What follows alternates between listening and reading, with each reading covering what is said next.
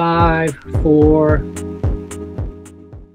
Hey everybody, Eric here with Biz Talk the show, and doing something a little bit different. We're doing some virtual interviews because we don't have the money to fly all over the place yet, but we're working on that. I am interviewing Mr. Robert Gonzalez from Winebow Imports, and he's not the owner of Winebow Imports, but he's a subject matter expert, and it's really important that we have him on. First of all, I'll just give you a really quick background. I hired this guy back in like 1990 something or other. 93, 94, something like that. Yeah, right. To work at that time, I had a comic shop. And we lost touch over the years, but this man reconnected. He hunted me down and reconnected me. And it's not because I owed him money. But you know, it was really cool to hear his story. And I thought that we briefly touch on that story a little bit as an entrepreneur and how he got to be a subject matter expert working for an amazing company like Winebow Imports.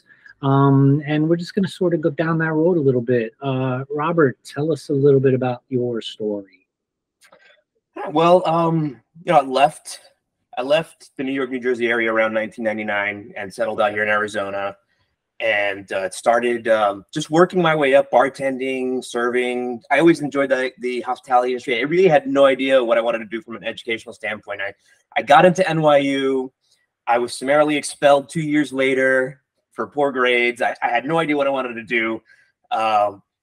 Delightful waste of money and time. Figured I needed to just shake things up and figure out what it is that I wanted to do. And I thought restaurants was a great way to keep myself busy, make money, learn. And I always liked people. I always loved food growing up. Cuban, as you know, you with an Italian background, know food such an integral part of family, Right. get-togethers. So I kind of kindled my love for restaurants and for people. And after a couple of years of doing that, went to culinary school, got a degree in the culinary arts, started working at multiple resorts, restaurants all around the valley, working 2 and 3 jobs over the course of a week. I was constantly running around because I wanted to learn as much as I could. My goal was I wanted to open up a restaurant by the time I was 30. When I wasn't working, I had a couple rental properties with my brother. We were flipping homes. I'm doing drywall, finishing floors, whatever I could to put money in the bank. Fast forward to about 2007, and I'm approaching 30, and I'm engaged. I got a wedding coming up. You know, clearly I like to have a lot of irons in the fire. Entrepreneurial spirit. Yeah. You know, you just got to keep yourself busy. Got to have a lot of things going. But I found a space. It was a nice little community environment. A lot of good traffic flowed through. Some really nice zip codes that surrounded it. So affluent community. And started endeavoring on that in 2007. It was supposed to be a quick build out. Didn't need a lot of work. I got I think 4 or 5 months rent free from the place that I was leasing the space from. But as we all know, once you start doing permitting and city work and stuff like that, timing all goes out the window. So I got my first dose of what it's like to work with the city and bureaucratic red tape, and found out that when the inspector comes to inspect the property and make sure your builder is right, he stops automatically at the first infraction. Goes, you got to fix that. I can't go on anymore until you fix that. I'm like, well, can you walk through the whole thing and tell me everything I got to fix? He's like, nope, you got to fix that, and then I'll come back and then we'll start this over again. So my quick build out took about 9 months. I opened up in 2008, a month before my wedding. Wow. And, yeah. And around that same time, it was just a perfect storm of so many things going on. The housing market was on the verge of collapse. I think it collapsed towards the end of 2008, beginning of 2009. Yeah. And being that I was counting on that neighborhood traffic flowing through, fortunately, it didn't really hit me right away. I actually had what a business owner's perfect dream over the next year and a half of people not using credit and using more cash. So. There you go. You know what cash allows you to do. I'm not going to say it on the recording, but we all know the benefit of that. But we still, in spite of everything, you control what you can control. You advertise, you get out there. It's amazing how many hats you end up wearing You know, it was a small place, 2,000 square feet, 40 seats, plus the bar and a couple patio spots. So it wasn't a huge place, but you know, I was the main chef at the place. I was also the general manager. Fortunately, my wife was really good at operations and accounting stuff, so she helped me out with that at the time. We postponed our honeymoon. She reminds me that I still owe her a honeymoon to this day, which we just, you know, work, kids, all this sort of stuff just snowballs. Like I was saying, you know, 5 years is a great run, and started learning more about wine as I was getting in there. You know, being a small sit-down place, you learn very quickly about what your guest wants is very different from what your vision is.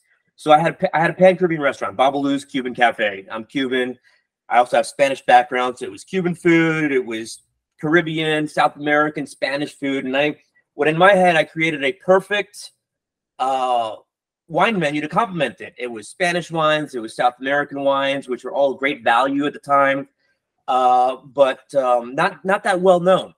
So Arizona, being so close to California, they love their Napa Sonoma wines, those big name brands. And, people are scared to try something that they don't really know about. I mean, as it is, I can't blame them. They're already coming out, taking the chance on a very ethnic type place, you know. So I learned I had to give them something of a little bit of a comfort.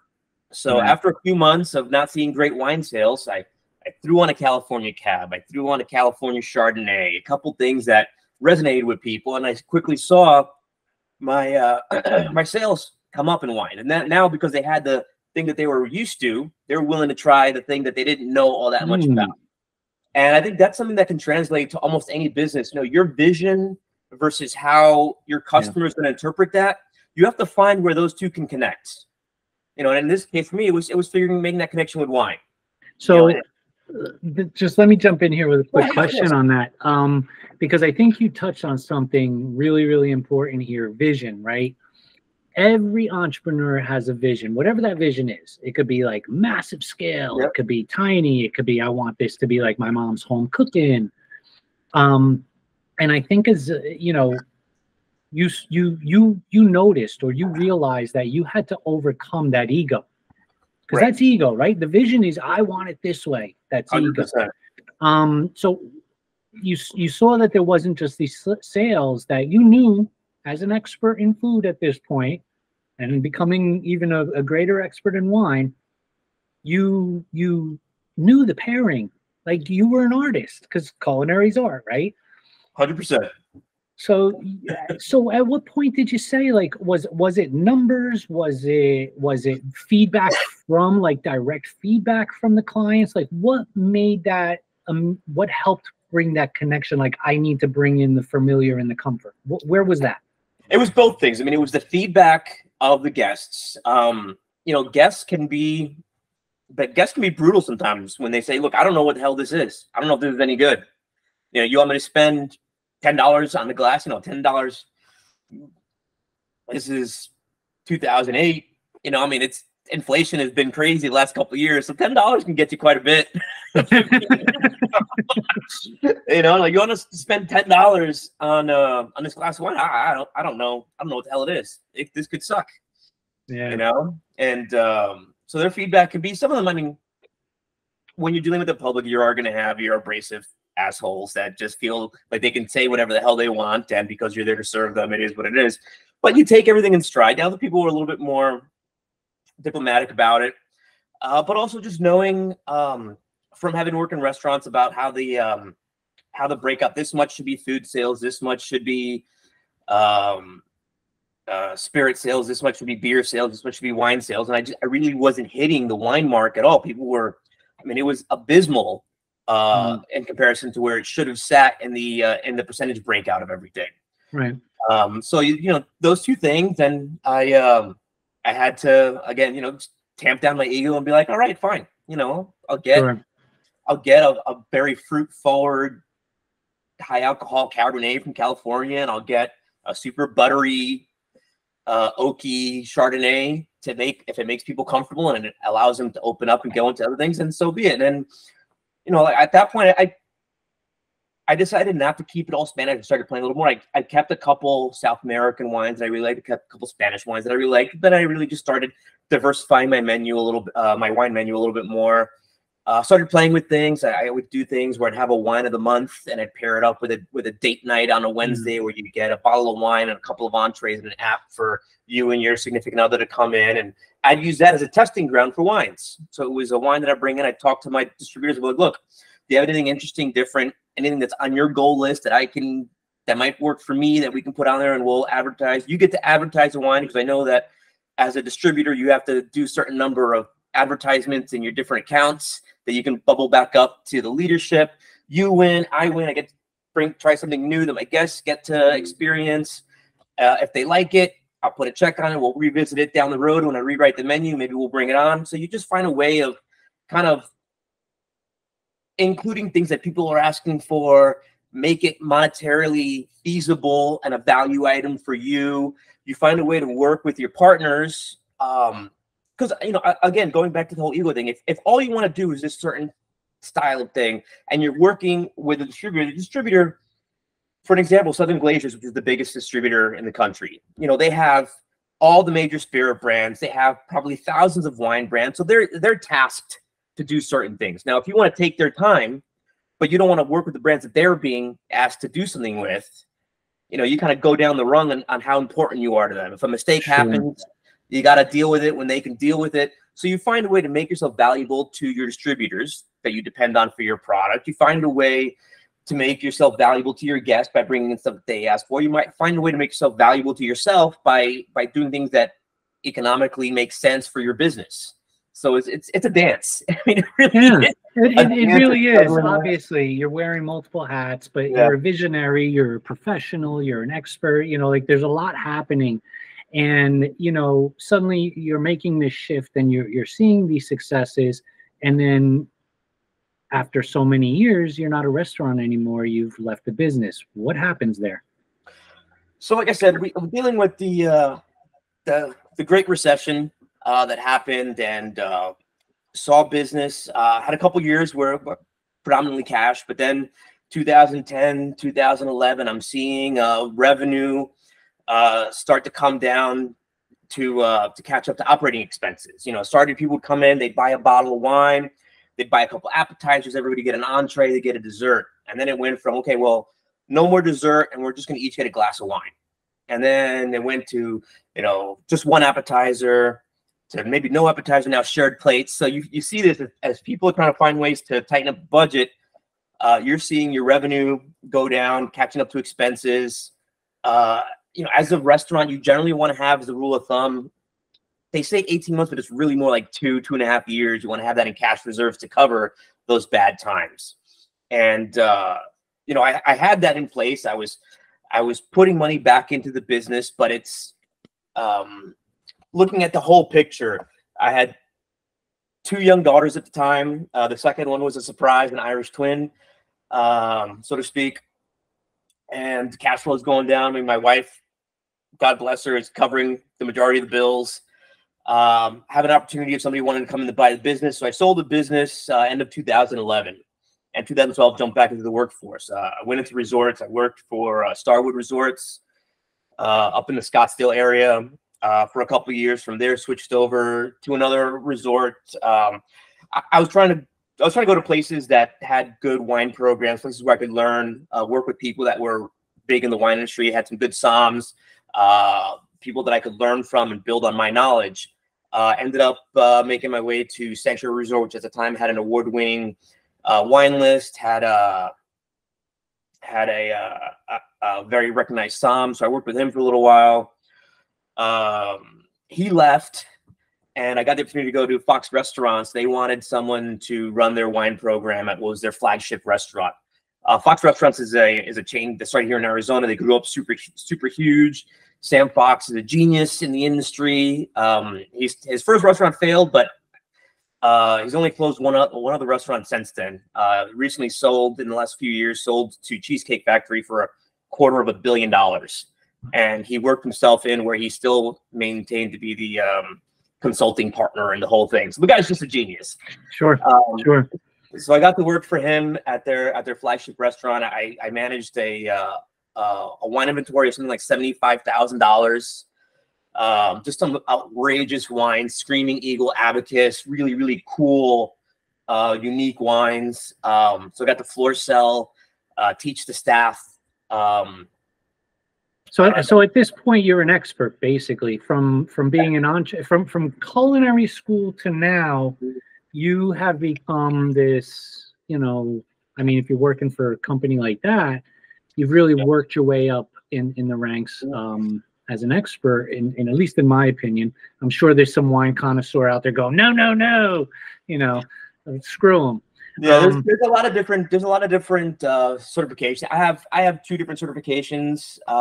One is a SOM certification with a smaller guild. It's not the big one that people that you see a lot of people with the big pin on their lapel from, but it's the same information. Sure.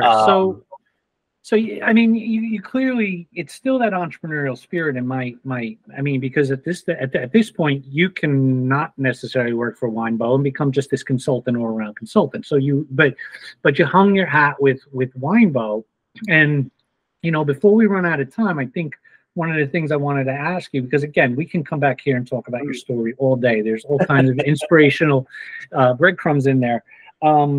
So I think it's important, like we got your backstory, and we understand that you're the guy. You're the guy we want to talk to if we want to know about wine.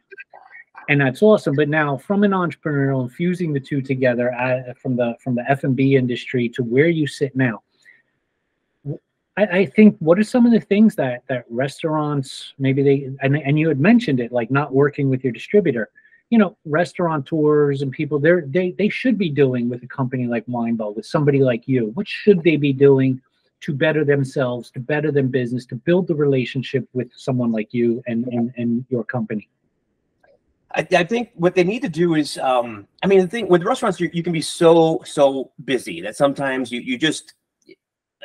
you're running around, your hair is always on fire, and so like you try to take on whatever is the most imminent thing that you need to take care of. And sometimes little things like a wine list or a cocktail list, maybe you pass that on to the lead bartender or something like that to handle, and because they're listening to the customers, and they know what they're asking for, so they just put this together and put on whatever it is that people are asking for, which is a great thing to do, to utilize that customer input. But and utilizing your employee that is there on the front line is also a great resource. But what the employee might not be thinking of is profitability, availability of the product, current trends. So you know, get that information from your frontline guy, get that information from your guests, but talk to your distributors, talk to your importers who know about the wine and know what's trending, know what the inventory is looking like. You know, if you're something that, you know, New Zealand Sauvignon Blanc is super popular as a by the glass wine. Well, if you pick one that one particular supplier that maybe he's having supply issues over there, or there's a supply chain issue coming from New Zealand, now you put it on your list. You paid for, maybe you've advertised it, maybe you've spent money printing the list out. You got all this beautiful paper inside these beautiful wine books, and now a month into your program, that wine is no longer available. It's out of stock. So now every night you got to go, you know, every time somebody's asked for it, you know, I'm sorry, that wine's unavailable right now. We do have something else. So that can be a very difficult thing, contentious thing to deal with. You can, especially if it's a high-end restaurant, you will piss off guests easily. Yeah, right. Like that. So there's a lot of aspects to take into consideration. It is worth taking the moment in your day to talk to either your distributor or and find out the ins and outs about that product, about what the trends are, about you know, what people are looking, how the buying trends are going. It's right now is a really crazy time in the wine and spirits industry.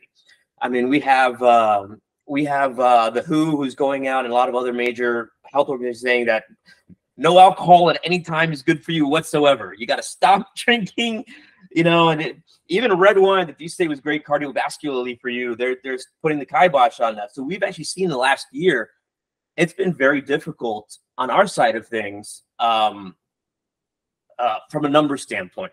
So well, nobody's shutting down fast food chains. But nobody's shutting down fast food chains. No. The WHO is coming out going, stop eating them greasy burgers. Yeah. So I mean, there's challenges everywhere, but you know, the thing is, wine, spirits, and food profitability, your number one profit maker is going to be your spirits. Sure. Your number two is wine, and then food is going to be your lowest profit margin. I mean, the general trend at a restaurant is to, if you have a wine by the glass, let's say you have an $8 glass of wine put on your menu, the chances are that that bottle costs somewhere between $7, $8, or $9. You're trying to collect the price of that bottle in that first glass of wine. Mm-hmm. That way you don't have to worry about waste. But, you know, you sell all 4 glasses before the bottle turns bad, you've 300% profit you've just turned around on that bottle. You know, so a small business comes in, they come to you guys, to you at Winebow, and they're new, for argument's sake. They're infants in the business, you know, and they want to have a wine, you know, really good wine menu. You know, startups obviously have a tough time. Like they have no credibility. They a lot of times don't have any money. So, you know, how are they breaking into a distribution company, you know, like yours, or an imports company, or I don't know, what is it? Distribution, imports, whatever. So in the grand scheme of things in the U.S., we're the third tier. So it's importers, creators, then there's distributors, and then there's the frontline people. So we technically sell to the distributor. The distributor technically sells to the restaurant, to the retail place, and then the consumer comes in and buys it. But I still go out there and I'll sell to restaurants as well. I'll work with my distributor and seller. I'll go and I'll show my wine. But technically, we're the entry. We're the top. We feed the distributor. Distributor feeds to the frontline and consumers. Okay. So, but I'm sorry. Your question was just curious. Like, how does somebody new, you know, startup? Like, how are they getting? Like, again, a lot of times it's no money, right? They're spending all that money on build out. They're spending all this like marketing, etc. You know, generally the distributor will seek you out. I mean, a good company will have somebody that's looking at all the pending liquor licenses. When you apply for liquor license, I mean, again, all that bureaucratic red tape, it takes months sometimes.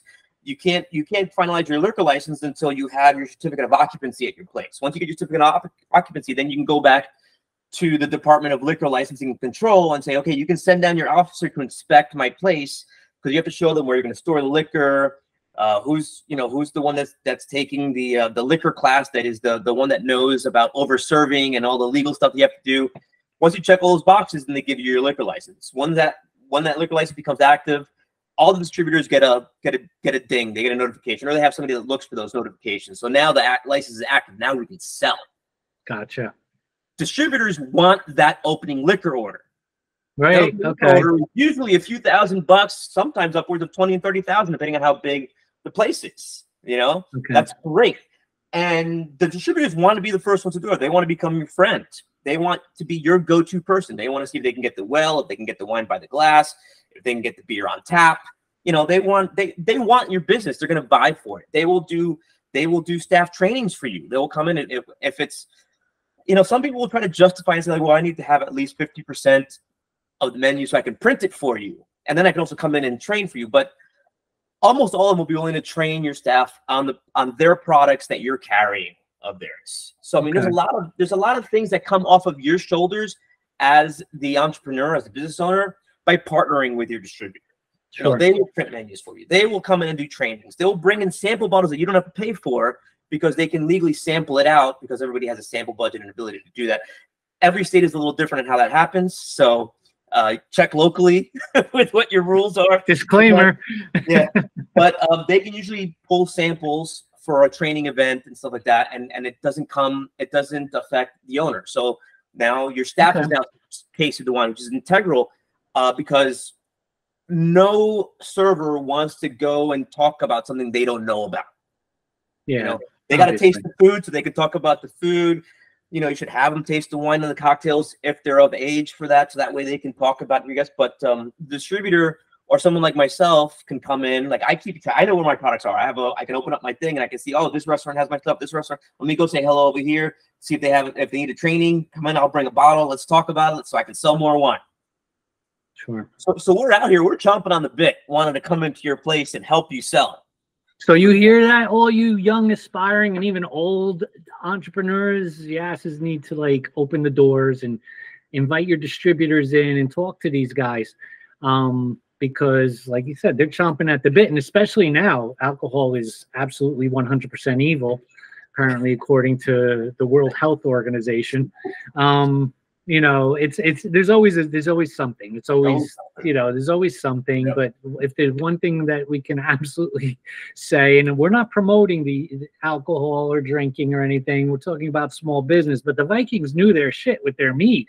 Let's face it. This is like, you know, we break good business is a lot of times over food and drinks. Yeah. You know, you're always making relationships over food and drinks. Exactly. You know, and so that's never going to go away. So listen, Roberto, so if somebody wanted to get in touch with Winebow Imports, how would they do that? We have a website, winebow.com. On there it lists, we are, I work for the import side, but we also have a distribution side. I believe in New Jersey and New York, we have our own distribution side of the company there. Okay. Also in Florida, Chicago, and California, Oregon, Washington, I believe we are an importer and a distributor. I'm with the import side, so I work with everything from the New World. That's Australia, New Zealand, South America, and we are now importing, quote unquote, wines from within the U.S. as well. We're working with them to make sure that to help them distribute their wines here across the country. So we have our import side, we have our distributor side. If you want to see what states we distribute in, what products we have available, careers, information about the wines. Ron Edwards, who is a master sommelier, phenomenal guy. He knows so much about everything that is fermented, distilled. There's a link on our website about him as well. I mean, he's just an absolute genius. So let me ask you this, because we don't allow selling on our show, and that's my rule. So, but good rule. I think you really hit on something when you're talking about, you know, where you're located and this and that. And my question, this is going to be the final question before we wrap. You know, obviously you guys aren't. It's not all 100% in-house. You buy from the company buys things it needs from other companies. So on the website, is there a way for a small business to reach out to the organization and say, hey, listen, I sell barrels, or I make barrels, or whatever. I make corks. You know, can they contact somebody from there? Yeah, we have a list of people within the company there, and it has their contact information. So it'll direct you to, you know, whether it's HR, whether it's person in charge of certain divisions. So their information is there, and you can, of course, send an email and be like, I have this resource. You know, is this something? Can we talk further about it? So yeah, there is opportunity to contact people and become part of our supply chain. Fantastic. Well, Robert, thank you on such short notice for being interviewed. I thought it would be really cool to interview you, not just because I know you, but because I thought you had a really cool story and a really great history. That's pretty much it. So we will wrap up the show. Listen, folks, thank you for watching, and go out there and make some shit happen. Thank you for having me on, man. It was a lot of fun. It was great seeing you. Take care. Later, buddy.